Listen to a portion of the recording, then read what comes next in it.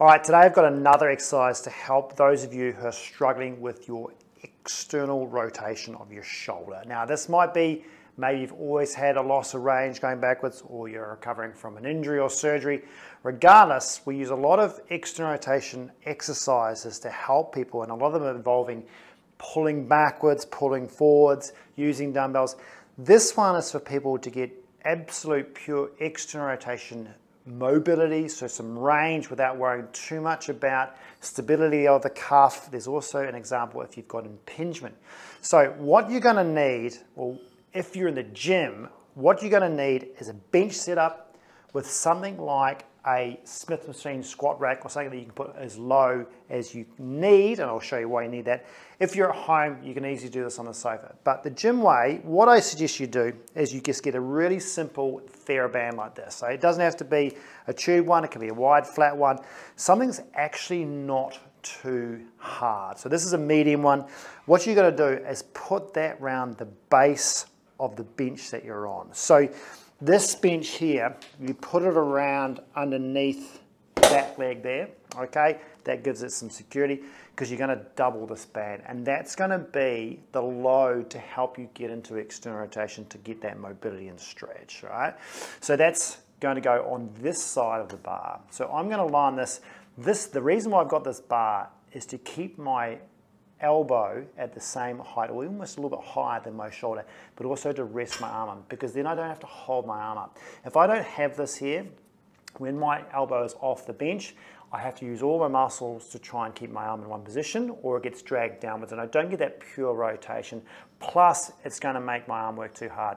So I want this a passive stretch. Remember, this exercise is for a complete passive mobility, and I'll show you how this works. So if I go onto this bench, I'm going to sort of sit right sort of parallel with the bar, okay?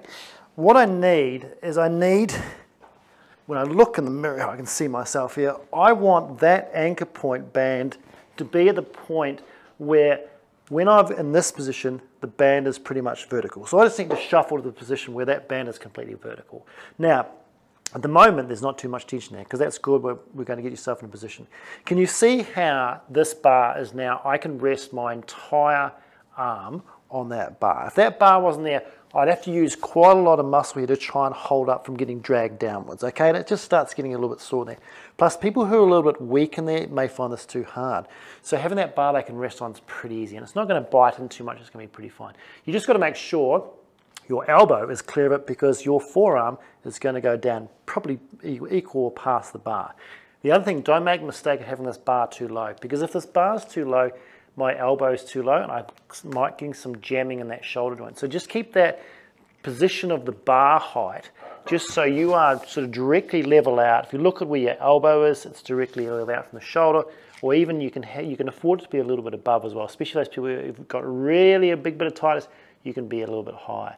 So what you do is you set yourself up with this in your palm, and your movement is going to be this way. Now you'll see with me, when I get back here, the band's really loose. There's no load there for me, so it's not stretching me. I can rest in that position, that's fine, but there's nothing dragging me down.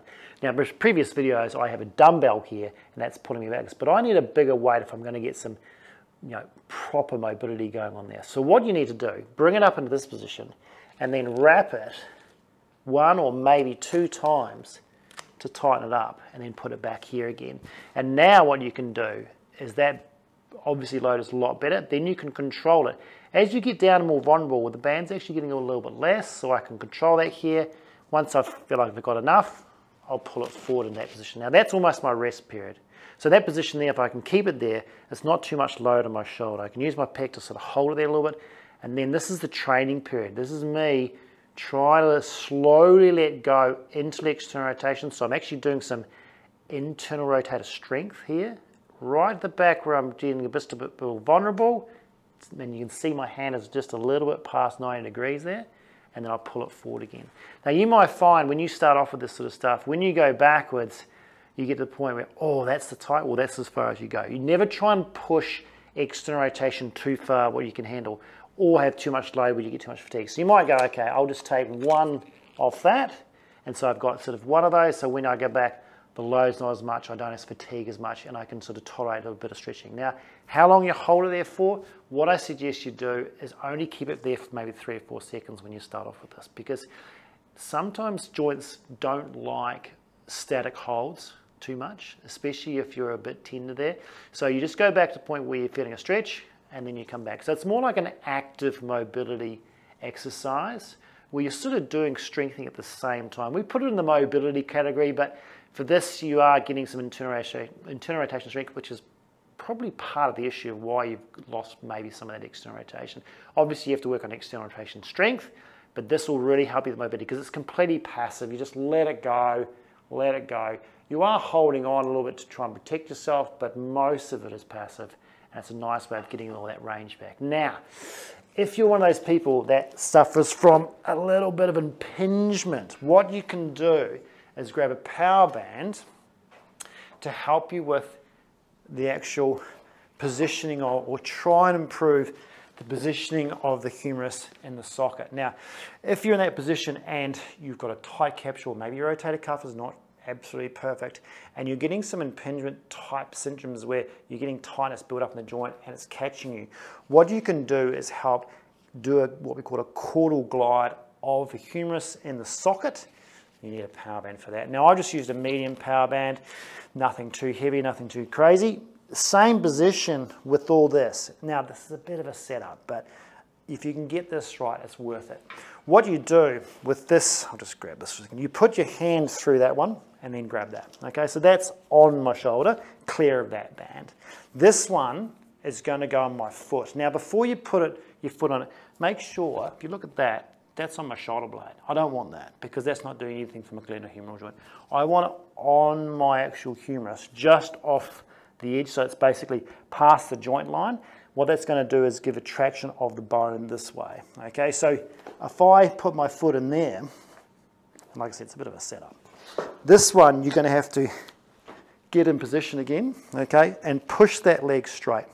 Okay, now I've got a load there, which I can rest, which is giving me a caudal drag. This is really nice. You'll probably find you get on here and go, oh, that's heaps nicer with that. And then I can get that in position, wrap it up a little bit, get myself set up, and then go, okay, I'm going to go slowly backwards with that. And you'll probably find that sometimes that tightness, that catch there, see I don't have one anymore, had a little bit of a niggle there, it's gone.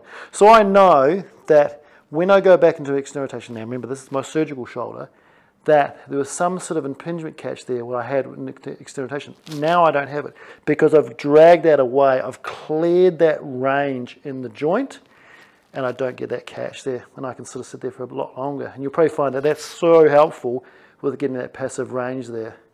And of course, still keep the repetition base. Don't stay there for too long because you don't want too much drag on here for more than sort of a minute. And that's why you just do repetitions perhaps over a minute. Be careful that band doesn't pull you down. Keep it up in that 90 degrees and work on that. And that's a really nice way of adding on some sort of caudal glide load to that shoulder, plus a little strengthening there to help you with those impingement symptoms. So that's my little new one to help you with your external rotation going that way.